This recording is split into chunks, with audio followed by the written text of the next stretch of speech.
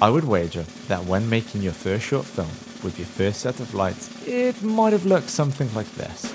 And that's usually because you've taken a hard light and directed it straight towards your talent, which in turn makes it look like a school drama project. It's very contrasty, very harsh. And that's the core issue with LED hard lights. It's that in their default state, they're not entirely useful for small locations. For large locations with multiple hard lights outside of a window to mimic sunlight, perfect. Indoors, well, that's when you want to look to soften the hard light. Therefore, we look at softboxes, silks, diffusion sheets, and everything in our toolkit to spread the light and make it appear softer and more beautiful. Modifiers for hard light are not as plentiful as the tools for soft light. You of course have band doors, and depending on the model you buy, some LEDs will ship with a reflector dish, which will help direct the light into a more controllable area somewhat.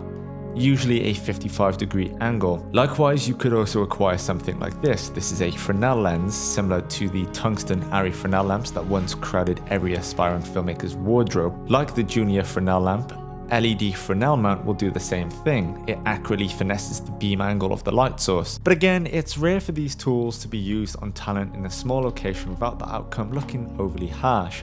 As you navigate towards soft light sources, you may start to negate the use of hard light. But today I want to introduce one of my favourite hard light modifiers that help paint splashes of controlled light across the set. This is the spotlight mount.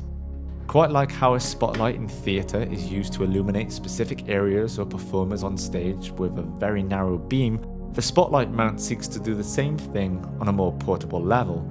However, one of the core features of the mount is that it doesn't just reduce the beam to a smaller angle, but the design also incorporates shutter blades, which allow for further customization of the light beam. So let's look at two examples as to when you'd want to actually use hard light in a small interior location to help better your cinematography.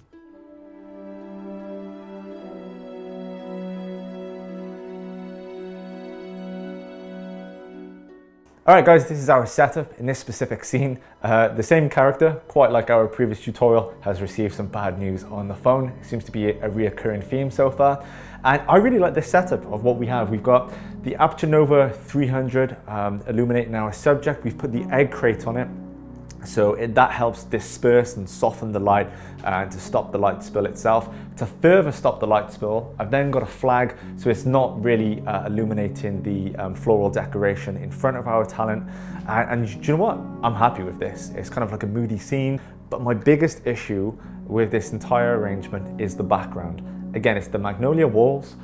We've got a little bit of a wine decoration which helps break up the boringness of the shot, but still there's something missing for me. So using the spotlight with a gobo attachment which is in the shape of Venetian blinds, I'm going to turn this on, and instantly that looks so much better. It's now brought some value to the background of the composition, but we do have a major issue.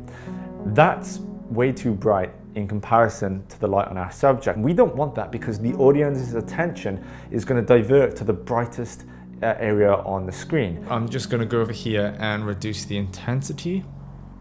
So now I'm much happy with that. It's given a little bit of production value to the background of our area, and it's just stopped the image from becoming boring ultimately. And I think it's these small steps which is going to really enhance your production and make it look better than the next person. All right guys, so the spotlight isn't a one-trick pony. There's a lot more uses to it than what we've just shown. And I understand that adding light to the background is quite a stylistic choice, and perhaps it isn't within your palette of tastes to do so. So I'm going to show you another use for the spotlight, and it's my absolute favorite. So we know that from a prior shot that the character is sat next to a kitchen window and we've got the sunlight coming through. And that's the motivation for this Nova 300 by here, is to illuminate our talent as if it's daylight. However, sunlight doesn't always come in through the window nice and soft like that. So what I like to do is use the spotlight to add hard light into a scene like such. So now what we've got is the sunlight coming through like just a natural sun streak hitting our talent. It's a bit ugly, it's a bit all over the place because that's what sunlight is like. It's just harsh, hard, and it bursts through everything. Therefore, I would propose for your narrative focused projects where you can be a little bit more creative is mix the hard light and the soft light together, separate them. So obviously we don't have the hard light spilling onto the actor's face, but in this manner, it creates a really organic looking image. Now, one more bonus tip before I leave you, the spotlight also serves as an excellent tool for creating bounce light off of interior walls. Now, usually it would be impractical to use a hard light to bounce off a wall in a small location due to the wide angle of the untamed hard light. However, when using the spotlight, we can size the beam down to a relatively small shape, aim it towards the wall, and have the talent standing near receive the illumination from the bounce light. It is worth noting that while I've used aperture gear throughout this video, there are many other brands such as Godox, Nanlite, Nanlux, and others that also offer the spotlight option. I've been Lewis with Videvo, and I hope today that you've learned why I won't arrive on set without this tool. The options are endless.